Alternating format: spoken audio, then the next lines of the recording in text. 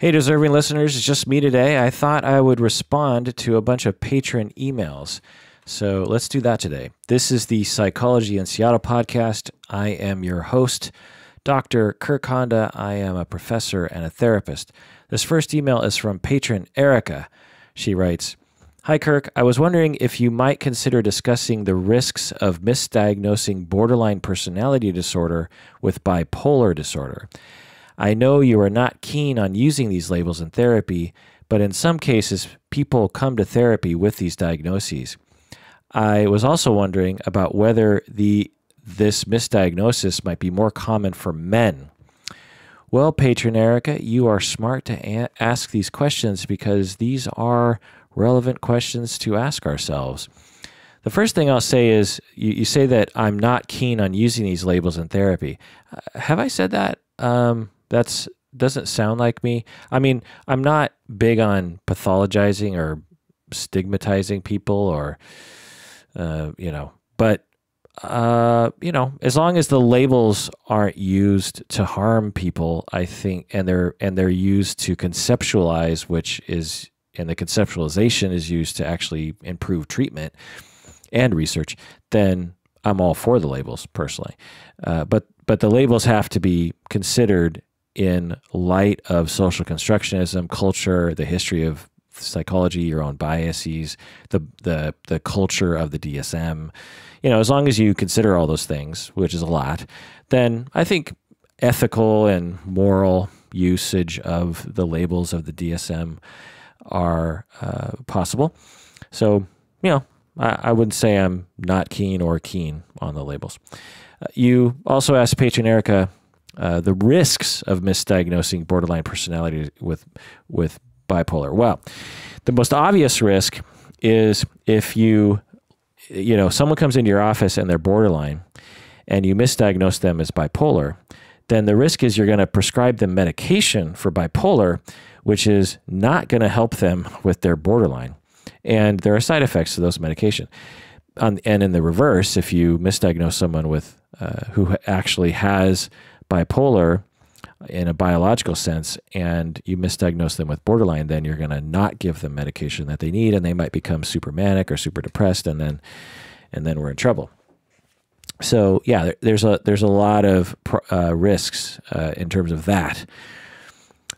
But in terms of, and I suppose also the treatment modality could get screwed up as well, in that borderline requires a very specialized interpersonal treatment regimen, whereas bipolar, there isn't really a psychotherapy for bipolar, in that you can help people cope with their condition, but you're not going to take it away with psychotherapy.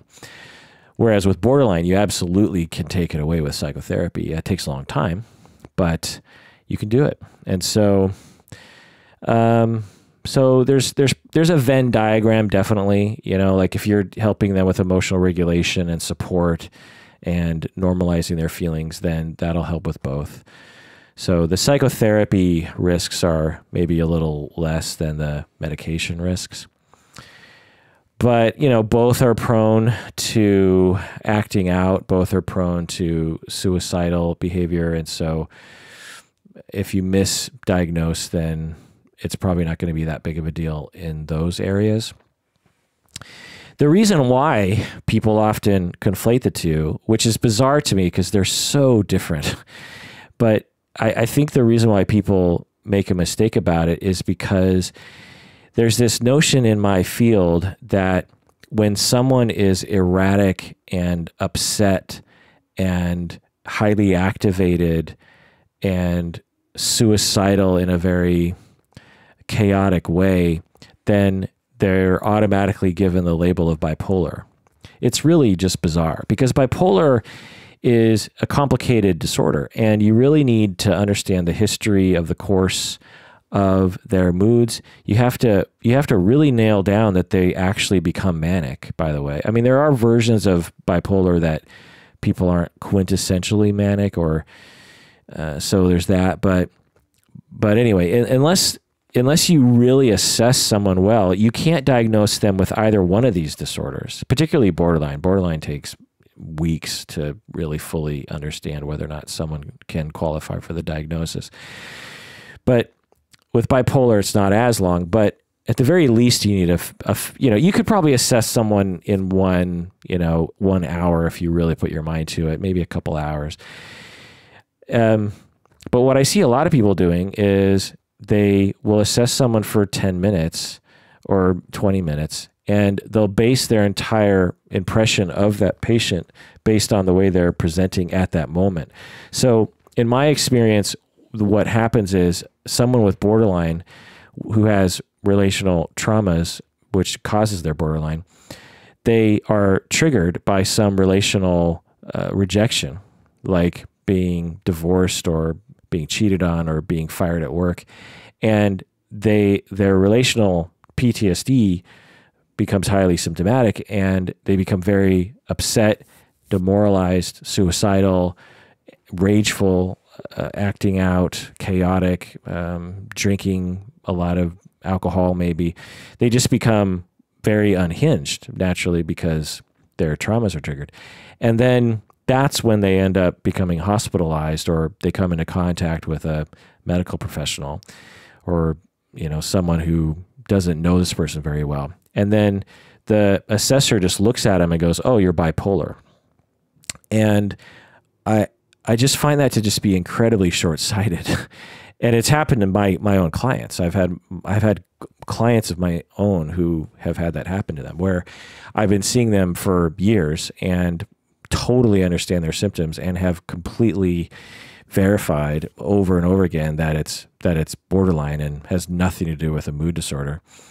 And then they'll become symptomatic. They'll end up in a hospital, and the psychiatrist will diagnose them with bipolar and give them lithium. And I'm like, at what point were you going to call the primary clinician, me, for consultation regarding whether or not this person has bipolar?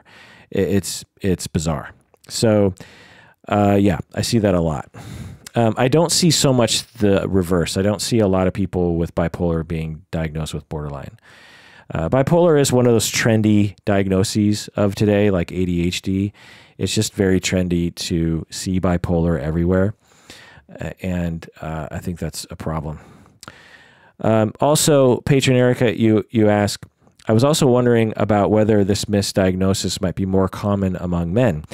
Yes, absolutely. Because when men are, so one, borderline is associated with women, even though according to studies of the people who have borderline, a third of them are men. But I would say that even those studies underestimate the amount of men who have borderline, because the thing about borderline is it's a result of being relationally traumatized, meaning that your parents abandon you, or you just have some sort of massive attachment disruption early in life. And men and women are just as prone to that. But the way we associate behaviors of men and women, and the behaviors that we encourage in men as opposed to the behaviors we encourage in women, present themselves in such a way that makes men not look borderline when in fact they are borderline. So a lot of men who have relational traumas, and I would diagnose them with borderline, are, in my opinion, are misdiagnosed as either bipolar because men are socialized to externalize and to be angry. And so men who become triggered on their relational trauma will become really activated, almost hyperactive, aggressive, hostile, even domestically violent, which I've seen a lot. There's a lot of borderline men who, because they're so desperate for security and not being abandoned, they'll paradoxically really alienate their spouse and try to control them to keep them nearby, not because they like to be a dick, but because they are terrified of losing someone in the way that they lost someone when they were young. And so men who end up being assessed quickly by someone who is diagnosing them, they won't see borderline. They'll see bipolar, they'll see antisocial, they'll see narcissistic, but the key element that needs to be investigated that differentiates borderline from all these other things is that it all has to do with relational trauma, and that's the trigger.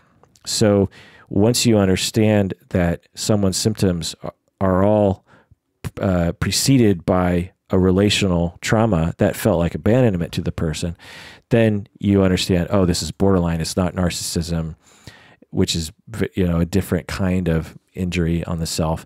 It's not bipolar, because bipolar isn't triggered by that kind of thing. I mean, you can have mood disorder symptoms that are exacerbated by stress, but not that. It doesn't look like this. I mean, I have clients, I know people personally and professionally who have borderline, or at least, and when I mean borderline, I don't necessarily mean the full-blown disorder. I just mean the spectrum of borderline personality. People with this personality, when they become rejected, they react strong and hard, and you see it because their PTSD is completely just smashed against their brain, and they don't have any other choice. And it's just so obvious that what their primary issue is their PTSD regarding attachment injury. So when men have that triggered, they become very aggressive and hostile, and that's apparently the trademark of bipolar to many stupid diagnosticians. so absolutely, Paige and Erica, there is a lot of misdiagnosing of men. And it's taken me a while, actually, to recognize borderline in men. In the beginning of my career, I very early on was exposed to a number of clients with borderline, and they were all women. And I became extremely familiar with borderline in my early career. And now I feel very comfortable treating people with borderline. But as time went on, I found myself just wondering, am I ever going to come across a male with borderline? And slowly I started realizing, oh, I have been coming across men with borderline. I just didn't know what they looked like. And now that I know what they looked like, I know how to treat them. Now, also, I should say that some people actually have both. Some people have borderline and bipolar. And it's actually not that hard to figure that out, actually, because, again, bipolar is just so different than borderline. It complicates the diagnostic process for sure. But, if you spend enough time with someone, you'll figure that out. All right, let's read another email. What do you say? All right, this email is from an anonymous patron a year ago. This patron wrote in. I'm sorry. I'm just getting to this email. That's part of the reason why I'm doing this episode, in which I'm just sort of trying to power through a bunch of emails, is because I have this huge backlog of all these emails. Okay. This is from an anonymous patron. Hello, Dr. Honda. For a long while, I thought I had anxiety, but in reality, I think I actually had ADHD. Let me explain. In the past, my anxiety was getting worse and worse. I felt like I was being chased by a cheetah all day long. When I got home from work, I would drink a bottle of wine just to calm down. I hated this routine, and I knew it was not healthy and could lead to worse things. So I decided to see a psychiatrist. She asked me if I had ever been diagnosed with ADHD. At this point, ADHD was not even on my radar. She said, I think you are struggling with ADHD, and I think you should consider getting on a stimulant. My initial thought was, this woman is crazy. Everything I have ever heard about stimulant medications has been in a negative light, and I just was not sure about trying them. But at the same time, my anxiety was so bad, I needed to do something. So I took the leap, and the first day I took it was on a Friday. I took it and went to work, and I can't even explain how incredible I felt. It was as if I went from 15 screens in my mind to one screen. All the shiny things that were always trying to compete for my attention had gone away. The cheetah that had been chasing me was gone. My parenting also improved. And my anxiety decreased because I could concentrate better and could depend on my brain to work well in stressful situations. I have become a better person, a better mother, and a better wife. I can't imagine where I might be today if I had let the views of society hold me back and not taken the leap to try the stimulant medication. And some people might call me crazy for being on these medications because I have a heart that goes into atrial fibrillation, and the stimulant could increase my symptoms. But the medication took away the anxiety and stress, and as a result, I went from going into atrial fib several times a week to hardly ever. End of email. Well, anonymous patron. I think you said it all there. I hope the listeners benefit from all this stuff. Yeah, ADHD can absolutely cause anxiety for people. Not at first, but as people develop, they soon learn that they can't depend on their brain and that they get in trouble a lot, or they drop the ball a lot, and they, people are suddenly screaming at them, or suddenly they realize, oh my God, I forgot to pick up my kids at school.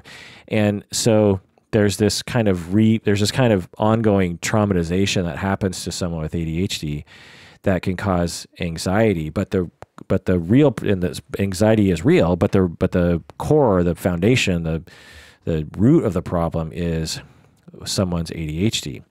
Essentially, with ADHD, your executive system in your brain, your prefrontal cortex, as the theory goes, and there's a lot of evidence pointing in this direction, is for whatever reason just not properly working in concert with the rest of your brain.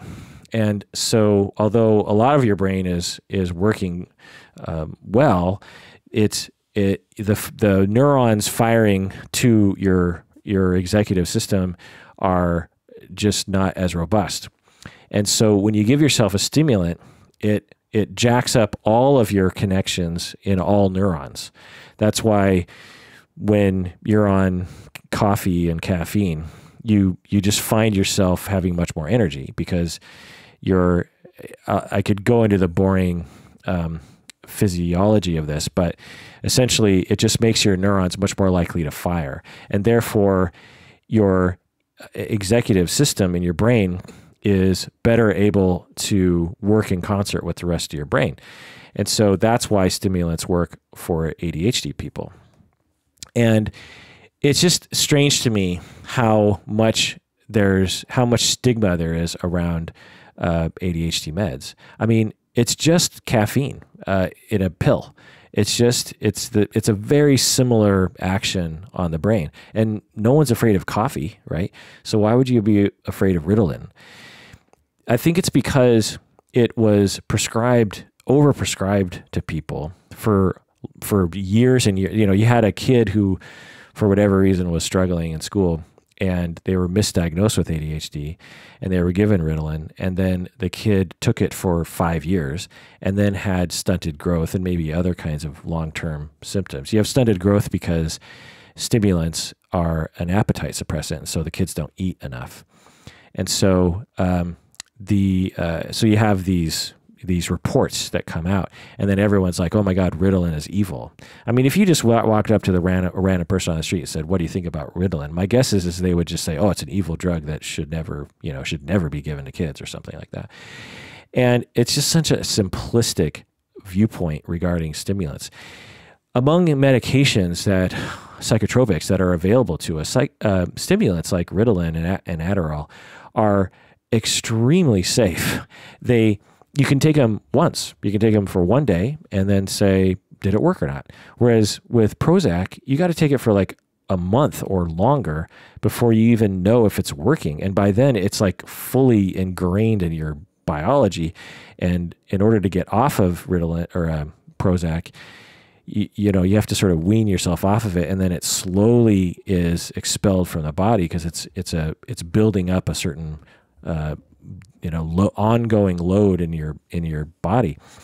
Whereas with stimulants, the half-life is pretty short. It's so, pretty quickly it can be expelled from your system. So if it gives you bad side effects, you just stop taking it.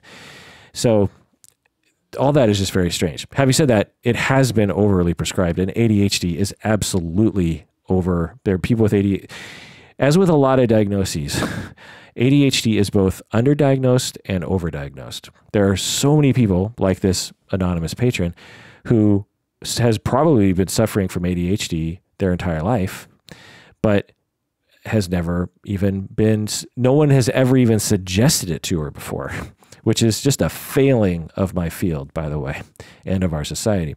And then you have many kids who are just being normal kids and are quickly labeled as ADHD, or they have stress at home or self-esteem problems or anxiety or depression or something, and then they're just labeled as ADHD, even though there's so many other possibilities as to what it could be.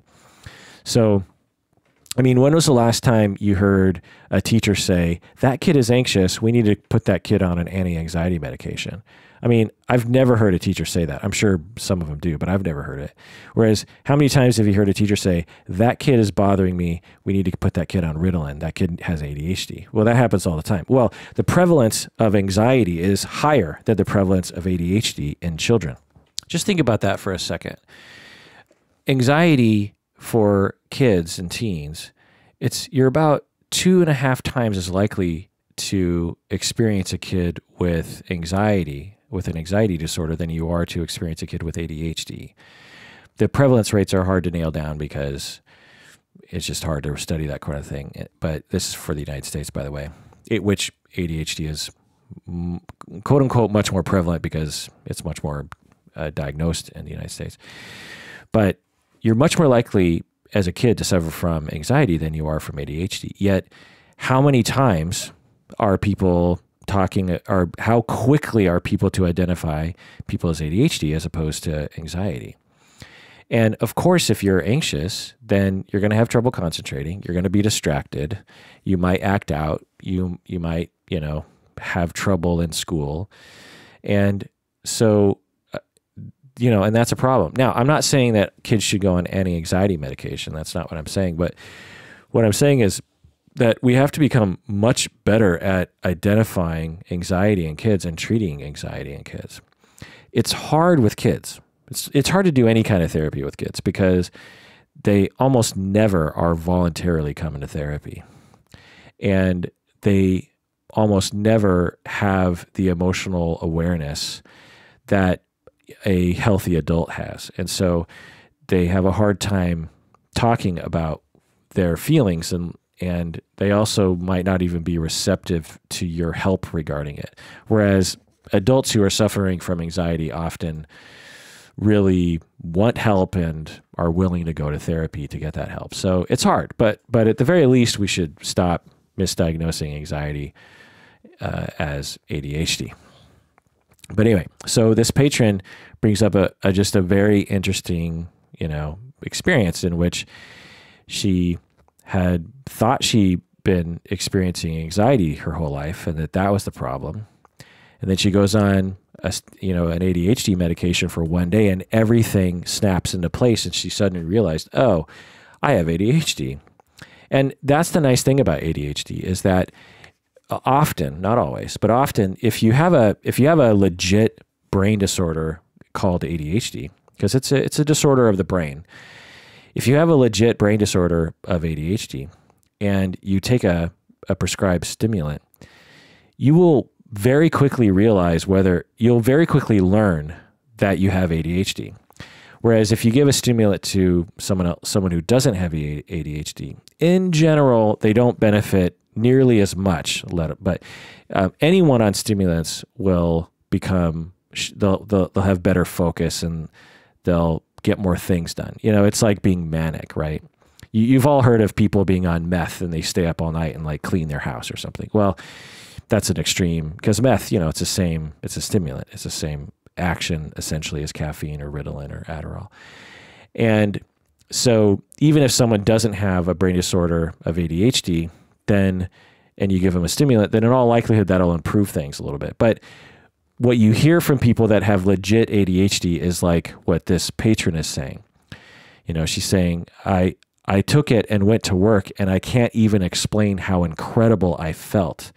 It was as if I went from 15 screens going on in my mind to just one screen.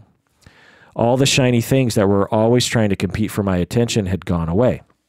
And then she goes on to talk about how she has a heart condition that makes it that, and she goes into atrial fib several times a week.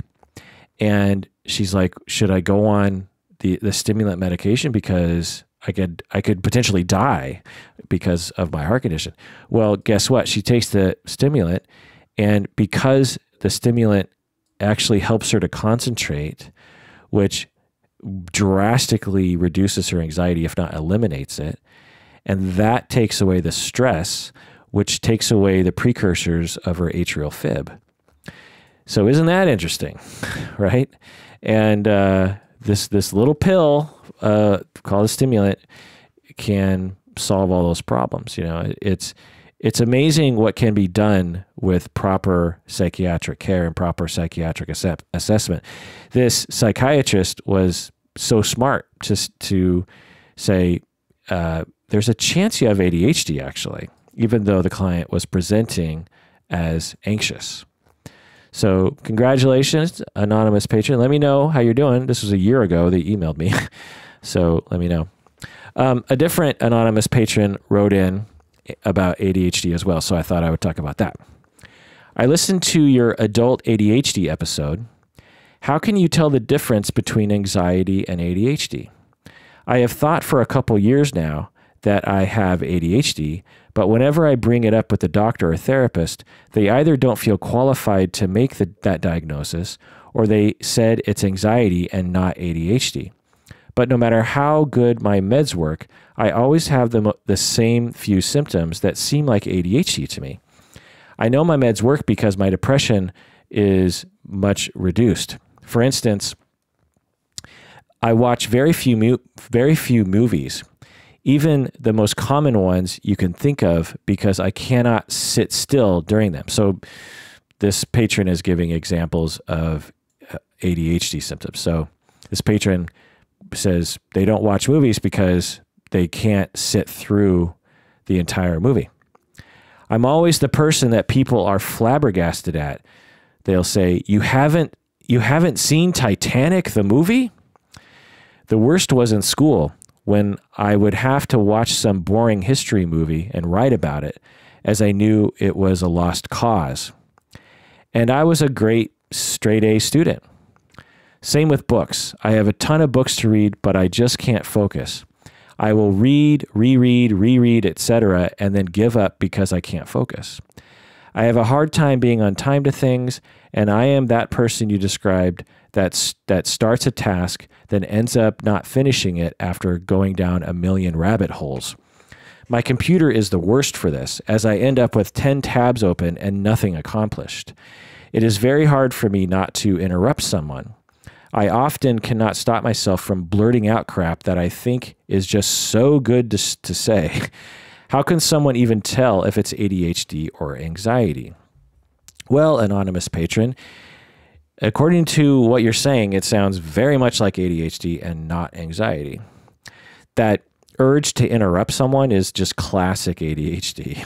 People who, because essentially what's happening is you're in a conversation and your brain is listening, right? You're paying attention to what they're saying. And then they say something to you, which triggers you to think about something else. And then your brain, your executive system, because it's not as well connected to the rest of your brain, and you know, it's a blunt metaphor, but go with me on that.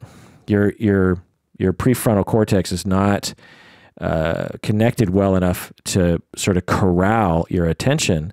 And so you start paying attention to an internal thought, and then something occurs to you, and then you just blurt it out. Meanwhile, you have interrupted someone.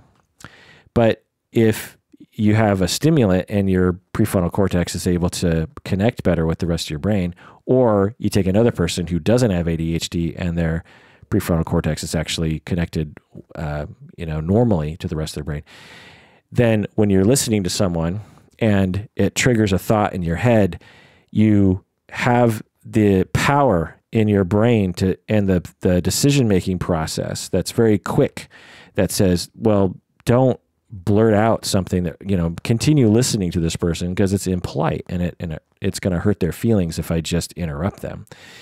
So yeah, that's classic ADHD is interrupting. And it's one of the hallmarks.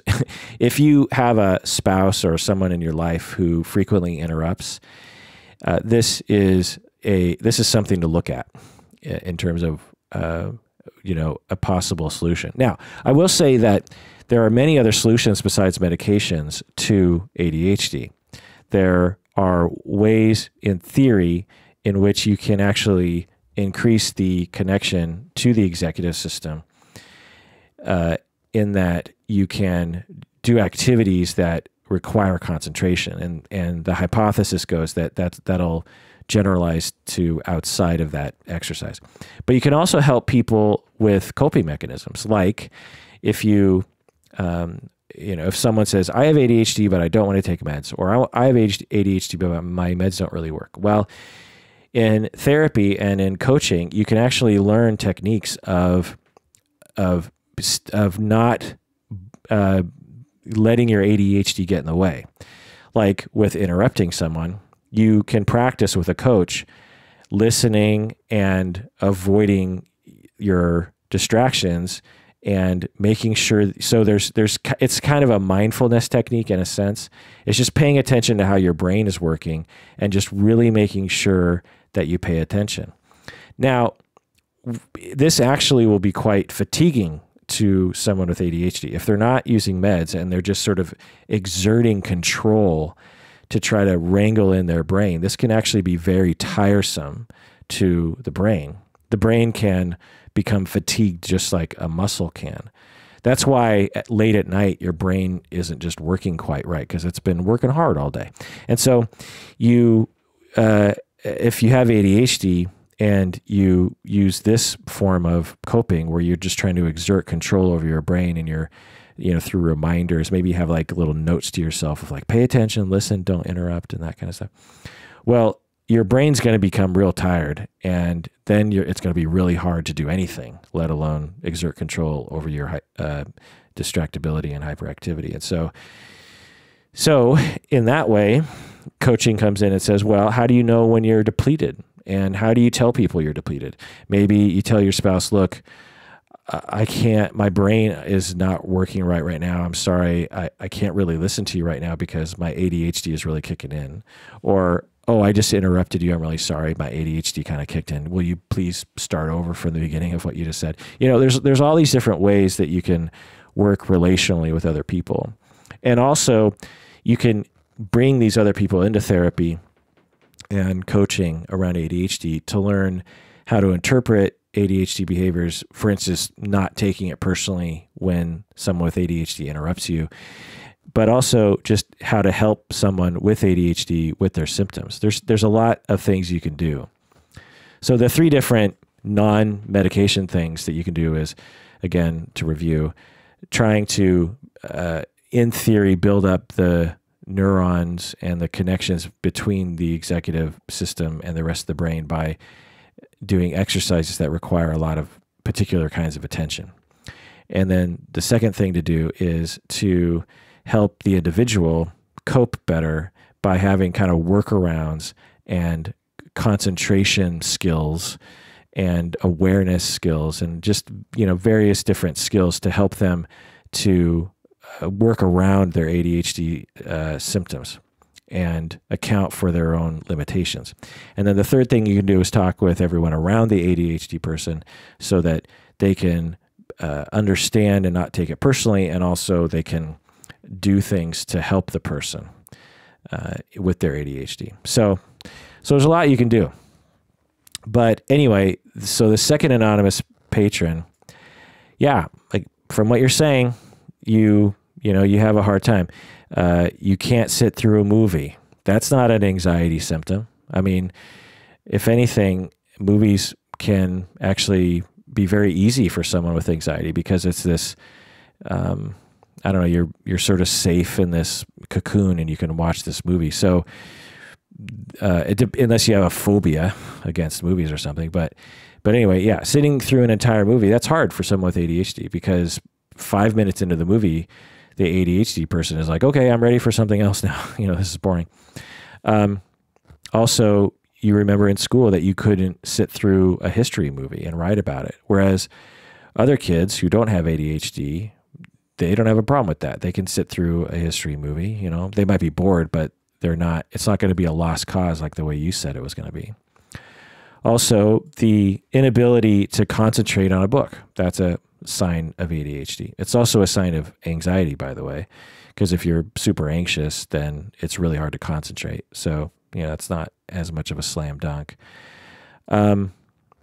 Also, you say that when you're like the person I described in the episode in which I talk about adult ADHD, in which you start a task and then you end up realizing, oh, wait, I started this process and I didn't finish it. I got to go back to it, I don't know, like cleaning the kitchen or something, which requires like 100 different steps. And you wipe off the counter and then you look outside and it's raining and you're like, oh, I wonder if my bike is outside. And then you walk outside and you're like, oh, my bike isn't outside. I wonder what my neighbor's doing. And then you go to the neighbors and then, go down all these different rabbit holes and you come back to the house and it's like, oh yeah, I started cleaning the kitchen and I got one step into 100 steps and somehow I was at the neighbors playing ping pong when I started the day set on cleaning this kitchen. That's so strange that my brain did that. That's, hallmark ADHD. So now it sounds like your clinicians aren't going along with you. That could mean a number of things. That could mean that you don't understand your symptoms very well and your clinicians understand you better. I have a hard time believing that. I suspect that you understand yourself better than your clinicians do. And based on what you're saying at the beginning of this email, I would recommend you just find another clinician, that you find an expert in ADHD. ADHD, you would think, is one of those common disorders that people understand, but people don't. It's a complicated thing. Things like depression are so easy to understand that most clinicians, and even many primary care physicians totally understand depression. It's not hard to get.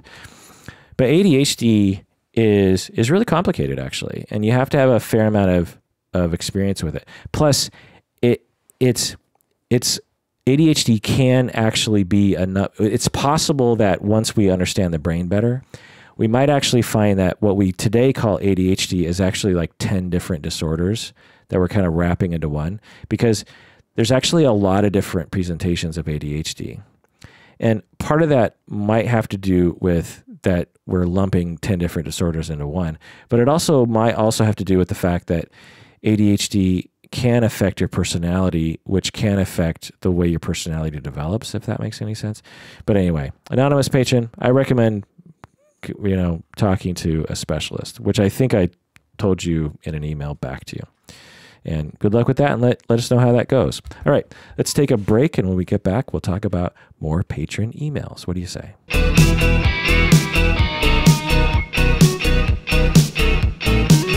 All right, we're back, talking about patron emails.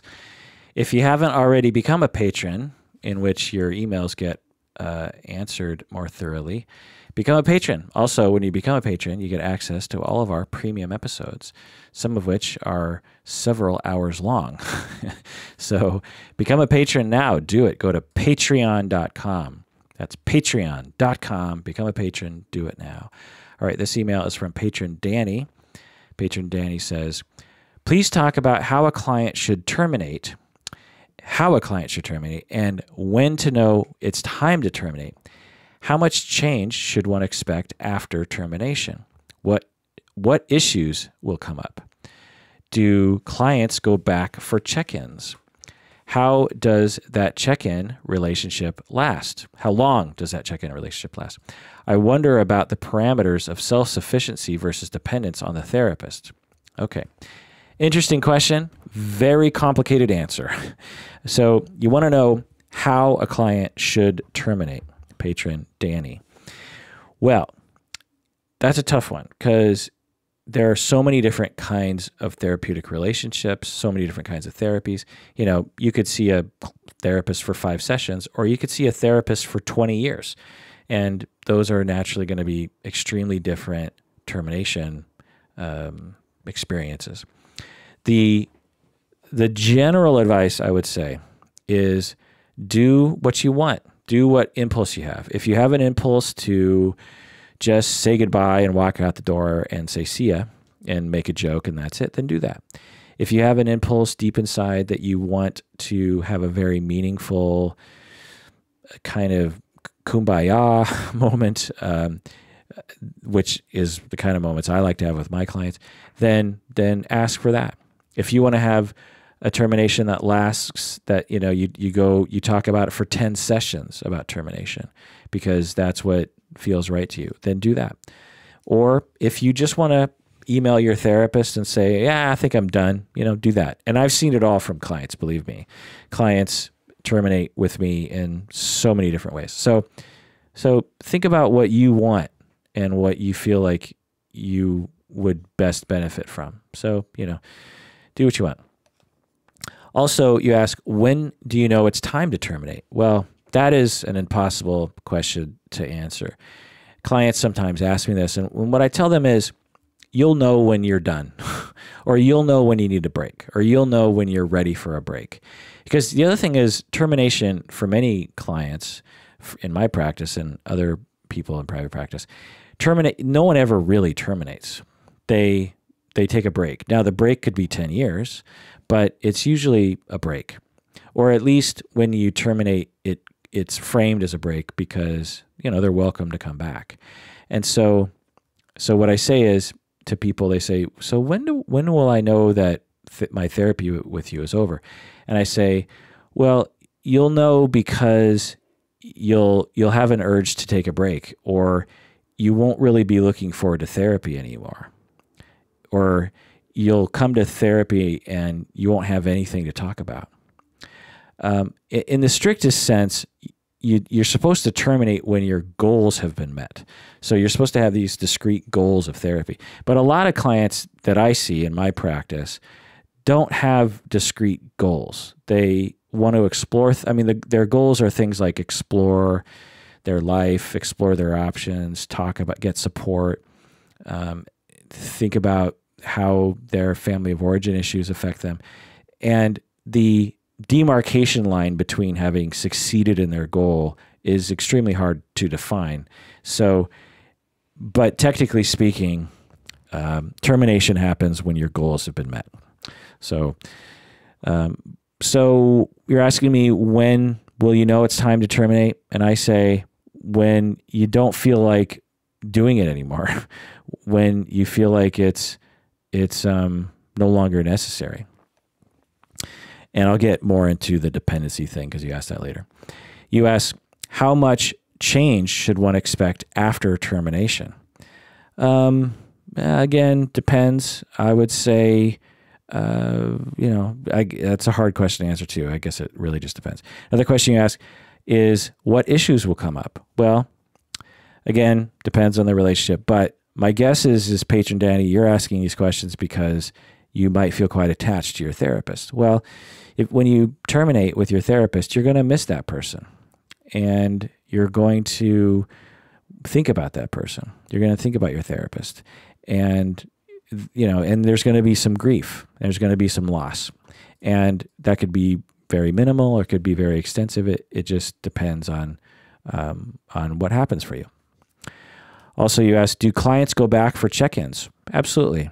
It depends on the therapist, but I would say most therapists are totally cool with you making an appointment for check-ins.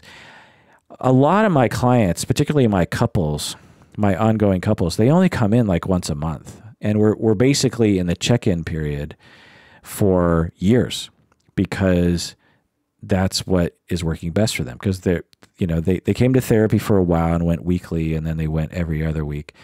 And they worked hard for a period of time, and their relationship is going mostly well, but they need monthly tune-ups. And so for some clients, it's a regular part of the treatment to have regular check-ins. So if you want to go back for a check-in, again, depending on the therapist and depending on their schedule, it's customary to do check-ins. It's fine.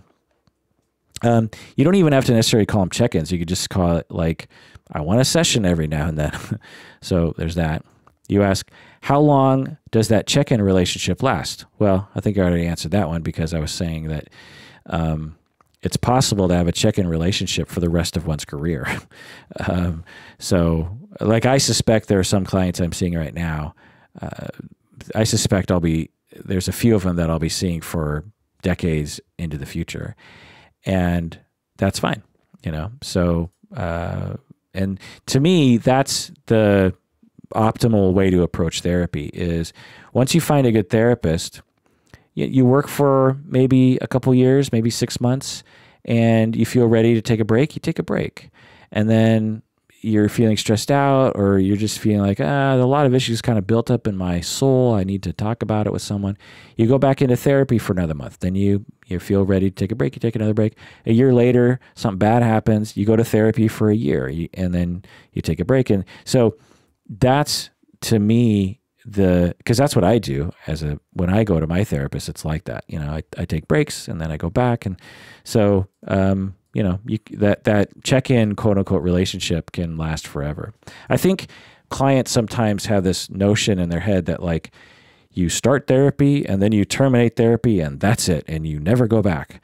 But that's not my experience. Most therapists are totally expectant that things will, that old clients will return. It's fine.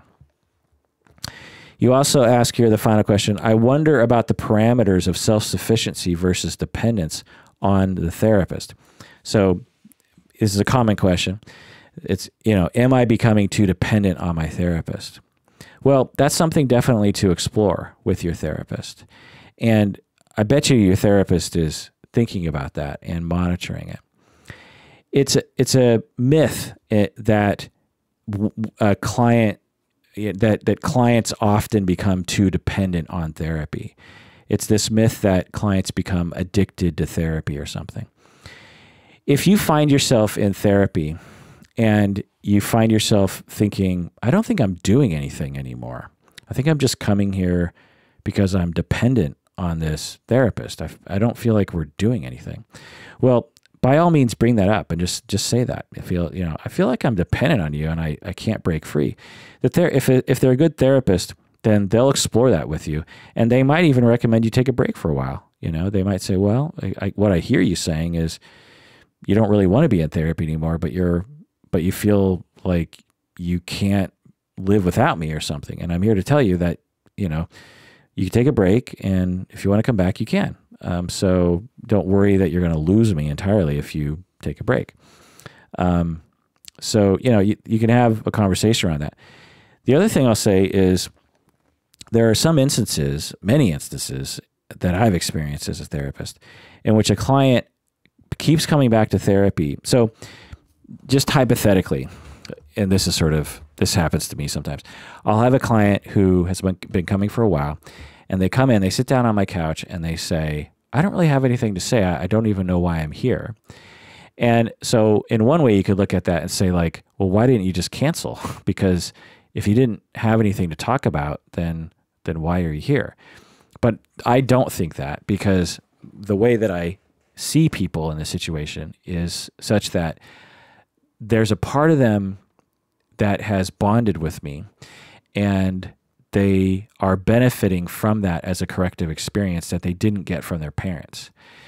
If, as an analogy, if say you wanted to, you made lunch with your mom or something, you're like, oh, Mom, let's go to lunch next week or something. And, and you meet up with your mom for lunch.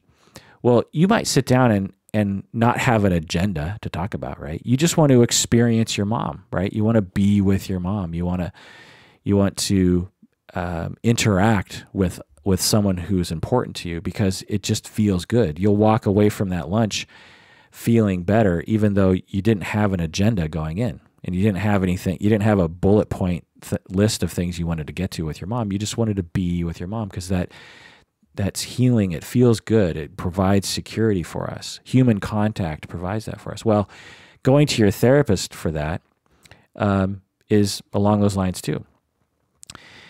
Now, ultimately and optimally, you would have people like this in your real life that provided you with that sort of satisfaction. But many people don't have that for a lot of different reasons. often because of their family of origin experiences makes it hard for them to cultivate those kinds of relationships. And so their therapist might be that one person that they can really depend on. And there is nothing wrong with using therapy in that way. Humanistic therapy, psychodynamic interpersonal therapies, that's bread and butter. The relationship heals, and the relationship provides stability, and the relationship helps people to go on with their life. And so some people would look at that and say, oh, you're overly dependent on your therapist. But I completely disagree with that. In fact, I might agree with that and say, well, so what? If husband and wife are dependent on each other for security, for love, for attention, for, having fun together, you wouldn't say, what's wrong with you? Why are you dependent on your spouse in that way? We're all dependent on our loved ones. We depend on other people to be there for us when we're sad, and to be there for us when we want to have fun in life. Well, a therapist being there for you is just another person that is being there for you. And that's a beautiful thing. And that dependence, so to speak, is a good thing. It's a healthy thing. And our American ideal of being completely independent and, individuated is a complete myth based on patriarchy, based on Northwestern Europe notions.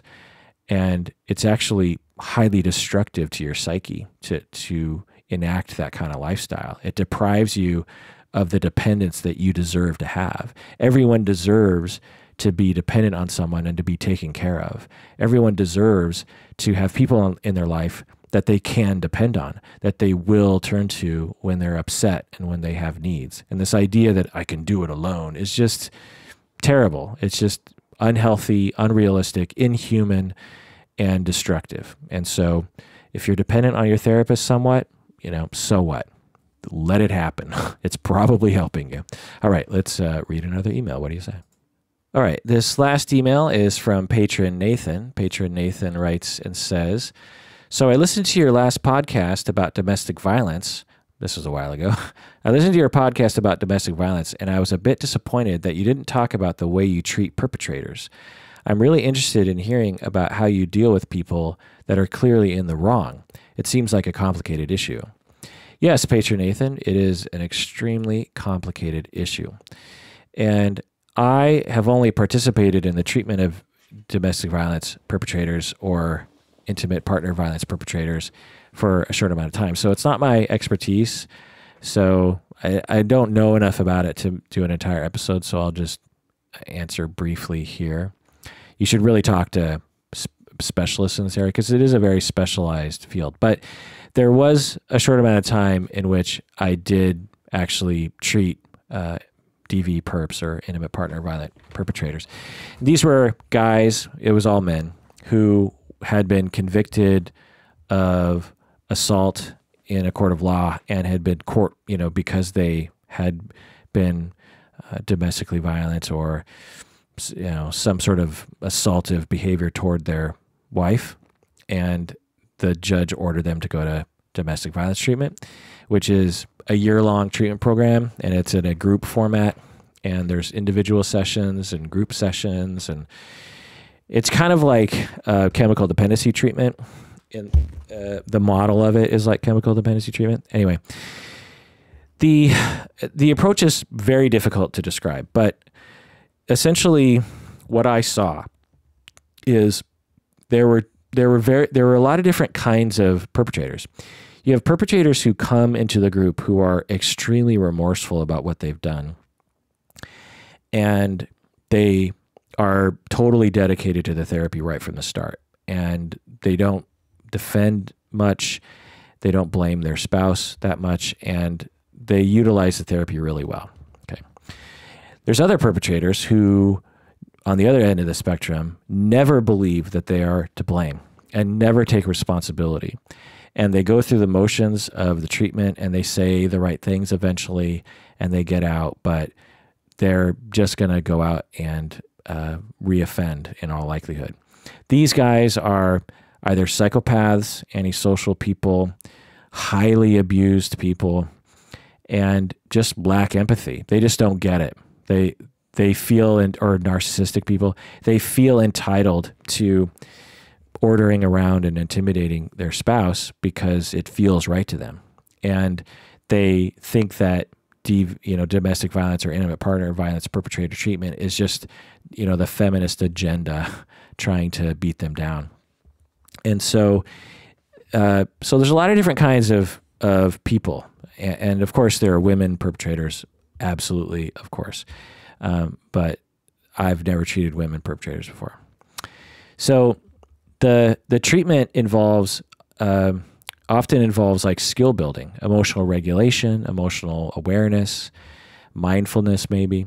The ability to know what you're feeling in a moment can really help a perpetrator understand what's happening for them. Because a lot of them have been abused themselves, and a lot of them have been mistreated, and a lot of them have been parented badly, and they don't understand their emotions at all. They might not even be aware of their body, and so you have to do a lot of body awareness with a lot of these guys. So treatment of perpetrators might involve trauma treatment in all likelihood. So you have to do a fair amount of assessment and figure out, are they a psychopath or not? Are they traumatized? Do they have PTSD or not? Do they have an anger management problem? Is it bipolar?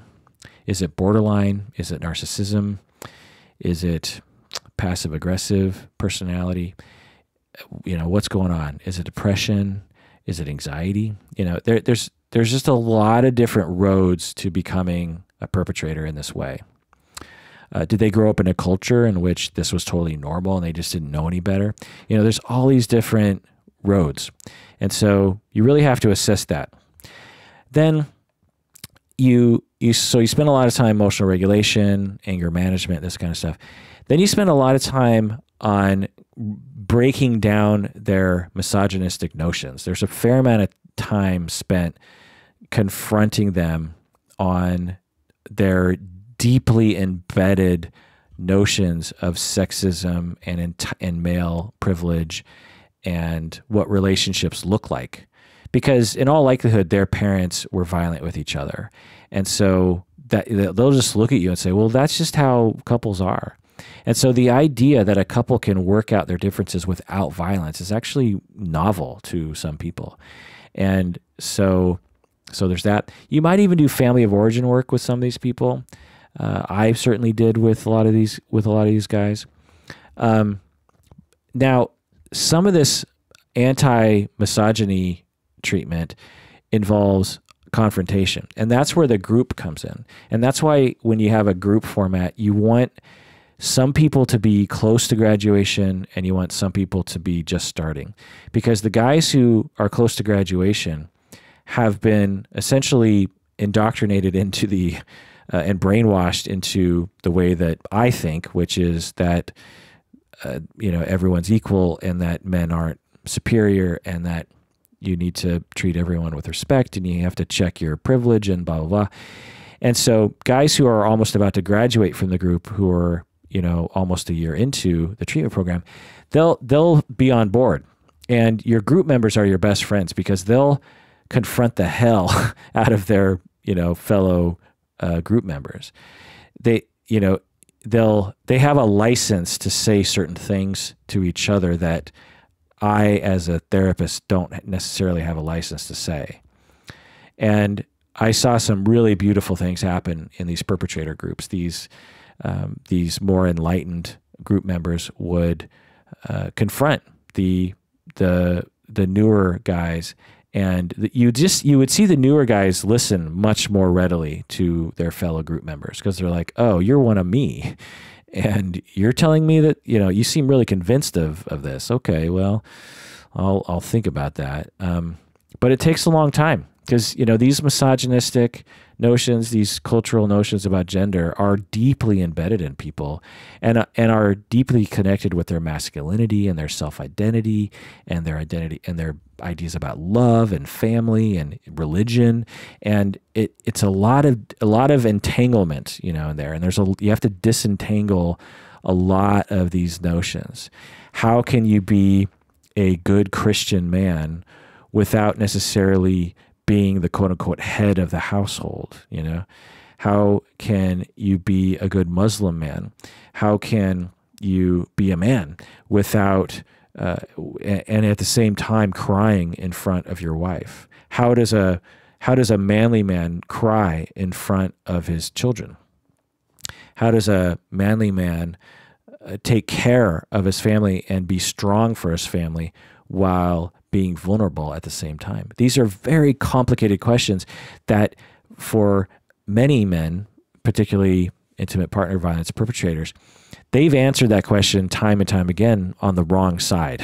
They answer in the side of what we call destructive masculinity, and which results in them really harming other people and harming their relationships and harming themselves. And so trying to get them to open up. And I've just seen, the thing about perpetrators in general is that they are deeply sad on the inside, and they're deeply hurt, and they're deeply needy, actually. That's why they reach out and try to control so much, is because they need that relationship so badly, and they need it to go a certain way. And so they're so desperate for closeness that they will resort to violence to try to preserve their relationship, because they're just so scared. And once you get at that gooey center, a lot of emotion comes pouring out. And so that's the general treatment of domestic violence perpetrators. Of course, there are manualized treatment programs. You'll have different worksheets that you'll do in different phases, and there's different things out there. But really, the best DV perpetrator treatment people that I've seen work flexibly. In my early career, I was like 26 at the time when I was doing this kind of work, and I worked with this very experienced guy. He ended up actually dying of some kind of lung condition, like while I was working with him. Like one day he was just sick, and he didn't come in, and then like within like a week he was dead. It was just horrible. I remember calling him on the phone. He was in the hospital, and I was like, man, I heard it's really serious. How you doing? And I think he was like in the middle of some kind of horrible experience, and he was just like, yeah, okay, see ya, bye. And he just like quick, I can't remember what he said, but he kind of blew me off, and that was the last conversation I had with him. And I think it was because his lungs were like slowly like, disintegrating or something. And anyway, so he was great, and I worked under him, and he was just very easygoing, but very firm. He was very firm with these perpetrators, but he had a very kind of masculine hippie vibe to him. And he would just get into it with these guys, he would just stick with it. And he was always on his toes, and he wasn't afraid of a fight. And that's who I used as a model for my treatment of these guys. I would try to emulate that. So that's my approach, Patron Nathan. I'm guessing other people have other approaches, but that is my approach. All right. Do we have time? Yeah, we have time. Let's get one more email in here. All right, this email is from Patron Tyler. Patron Tyler writes in. Patron Tyler was on the podcast a while ago. He's the music therapist, but he says, "Hi, Kirk. This term, I am enrolled in a research methodology course for my major research paper, and the subject of different types of research came up, among them being the replication study. For some reason, I think I remember you discussing issues surrounding the lack of replication studies in psychology in one of your older podcasts. So I thought it would be interesting to pose this to the class and see what kind of conversation would come up. What kind of took me by surprise is the way the professor reacted to the question. There seemed to be this assumption that replication studies were done to, quote unquote, prove people wrong." So let me just chime in here. Yeah, so essentially in psychology and with other areas of research, but particularly in psychology, there's this problem of not having enough replication studies, When in other sciences, in the physical sciences, like with, say, in medicine, you want to see whether or not a medication is safe in humans and whether or not it's effective in humans. Well, you would never just do one study and then say, okay, we now know the answer, let's move on. You replicate the study several times to see if, and other research organizations, other researchers will replicate the exact studies that other people were doing to verify whether or not the original findings were accurate. And only after you replicate something and only after you research it from several different angles can a consensus emerge. So you can never just do something based on one study. Whereas in psychology, a lot of times people will do one study and no one does a replication study.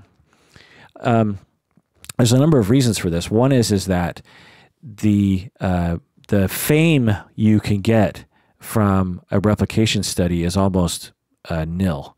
It is very hard to get any notoriety for a replication study. In fact, you can actually get a lot of backlash because, say, your replication study has very different findings from the original study. Well, the original authors and those who like the findings of the original study will start to blast you, you know? And so there's not a lot of people that become famous because of replication studies, whereas there are people who become famous for original work. So there's that. Plus, research is expensive in all fields, and there's not a lot of money for it. And so there's this compulsion to research new areas, you know? Plus, when you're doing your dissertation during your doctorate, you're supposed to actually explore gaps in knowledge. You're not supposed to explore how to replicate knowledge. So we're all kind of initially socialized to believe that the best research is new research that are exploiting gaps in the research. So now, this isn't to say we shouldn't have exploratory research and areas we shouldn't explore gaps in the research, but I'm saying that there definitely needs to be a more robust system of replication to verify whether or not some findings are accurate or not. And so I was talking about that, I guess, in a previous episode, and patron Tyler is in class right now, and he brings up this notion of the lack of replication studies, and the assumption from the professor was that replication studies are only done to quote unquote prove people wrong, which in a way is kind of true. I mean, if the findings do demonstrate that the original study was in error, then you want to know that, right? I mean, if someone comes out with a claim or a finding and then 5 other replication studies find a different finding, and all 5 find the same thing and it's different from the original, wouldn't you want to know that? So yeah, replication is a very good idea. But by implication, what the professor is saying in Tyler's class is that replication studies are somehow hostile to the original researcher, which is just not true. Now, if you're insecure about your findings, or you fudged some details, or you had very bad research design, then yeah, you're going to be insecure about someone replicating your study because your study sucks and you know it. And so you're very worried about someone coming along and replicating it because they might actually even ask for your data. And you know, collaboration would say you might share that data. And so if you're insecure about your study, replication will scare you because you're going to get discovered that you suck at research.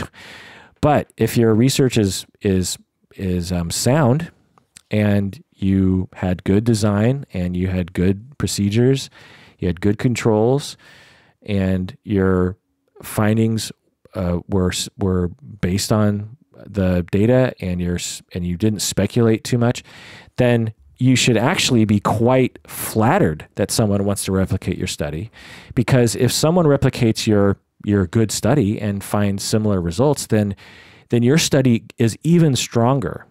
The strong studies that we identify in science often have a ton of replication that has verified it.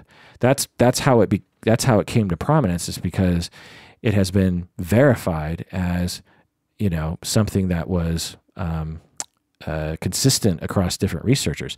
Like Penicillin, for instance, I don't know the research course of that, but I suspect that there were replication studies of penicillin, that they didn't just take one person's study regarding penicillin and say, okay, now let's start giving that out to everyone. No, there's probably been thousands of replication studies and different studies that have looked at penicillin. You know, what if the original people, I think it was a man and a woman in somewhere who came up with, who discovered this mold that got into their petri dishes and started interfering with their bacteria or something. I don't know. But the point is that imagine if those people took offense to replication studies around penicillin. That's ridiculous. You know, if your findings are sound, then you should be flattered that someone else wants to replicate your study. So going on with Patron Tyler's email here. She was also rather quick to admonish the idea of a replication study as a first research paper, even though I didn't say anything about me personally doing a replication study. She didn't think it was a good idea to do a bullying paper. So again, she still considers replication studies to be bullying and hostile. Not that she thought a replication study would be bullying, but that the authors of the study one would try to replicate would see it as bullying. The idea of researchers seeing replication studies as bullying was really weird to me. Yeah, me too. Going on with this email. I can imagine that there might be some kind of threatening feeling associated with replication studies. To me, that really means we should be doing more replication studies, not less. Yeah, Patron Tyler, you're preaching to the choir on this one here. He also says here, I must clarify that this is a research methods course in a music therapy program, not a couple and family therapy program or psychotherapy. Because another point she brought up was that music therapy was too young of a field to be doing replication studies since the theories are so new.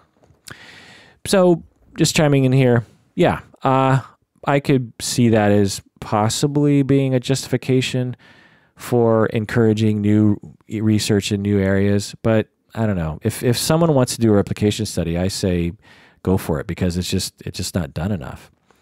Also, I think that there's an issue here potentially in that the teacher is trying to assign an assignment to the students, and Tyler is one of those students. And the teacher might just prefer new research in new areas. The professor might just, you know, like that to read papers that investigate new areas, and it just might be a personal preference of hers. And you know, that's fine. And if you want to impose that personal preference on the students, then go for it.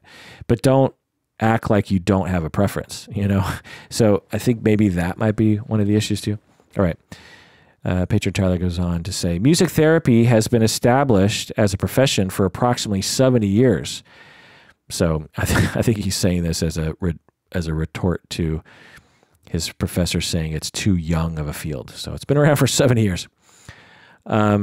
Yeah, so those are my thoughts about that. Patron Tyler often emails me things, and I often am completely agreeing with that guy because he's super smart and super wise, which is, of course, why I always agree with him, because I'm super smart and I'm super wise. Just kidding. Just kidding. Yeah.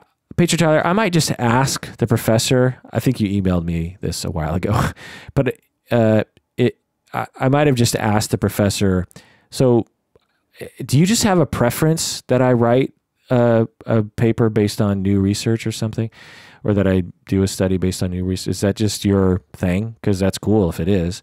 But if it isn't your preference and there isn't any real reason why I can't do a replication study, then I would really like to do a replication study. Oh, another reason why the professor might want you to avoid replication study assignments is because a replication study might mean you get to cut a lot of corners on the assignment because you can just adopt another person's research design, and therefore you don't have to develop your own research design, which is its own learning process. So maybe the instructor is trying to avoid replication for that reason. I don't know. But why not just explicitly say that? You know, the instructor could say, well, I don't want you to do a replication study because I want you to think about your own research design, and I want you to sort of start from scratch and go through that whole process. And replication design, it kind of avoids a lot of those learning opportunities. You know, I don't know. All righty then. That does it for that episode of Psychology in Seattle. Thanks for joining me out there. Please take care of yourself. Let me know what you think of this episode. Hey, let's give out some patron swag. Patron swag.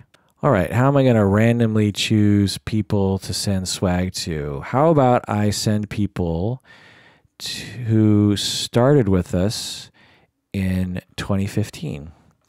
These 3 people right here have been with us since the very first month that we became, that we started on Patreon. We have patron Veronica, patron Jennifer, and patron Elizabeth. Thank you so much, patron Elizabeth and Jennifer and Veronica. I will be sending you some stickers. We have 3 different kinds of stickers. We have our logo stickers and our a couple other stickers with me and Alberto's faces on it. So you can put that on your backpack and scare everyone with our weird mugs. All right. Oh, speaking about mugs, if you want, we have a new mug. And so a new design for a new mug, same type of mug because it's my favorite kind of coffee mug. It's the perfect handle and the perfect shape, but different pictures on it. And so if you want a mug, you have to become a $20 patron. So do that, and I will go to the post office. I drive to the post office and I personally mail out these mugs to you because I don't have an intern to do that for me. So, all right. Thanks again, patron Elizabeth, patron Jennifer, and patron Veronica. You guys are so cool that you became patrons so long ago, all the way back in 2015, back when we had no idea who the next president of the United States would be. What a wonderful, heady time that was, you know? All right. Take care of yourself because you deserve it.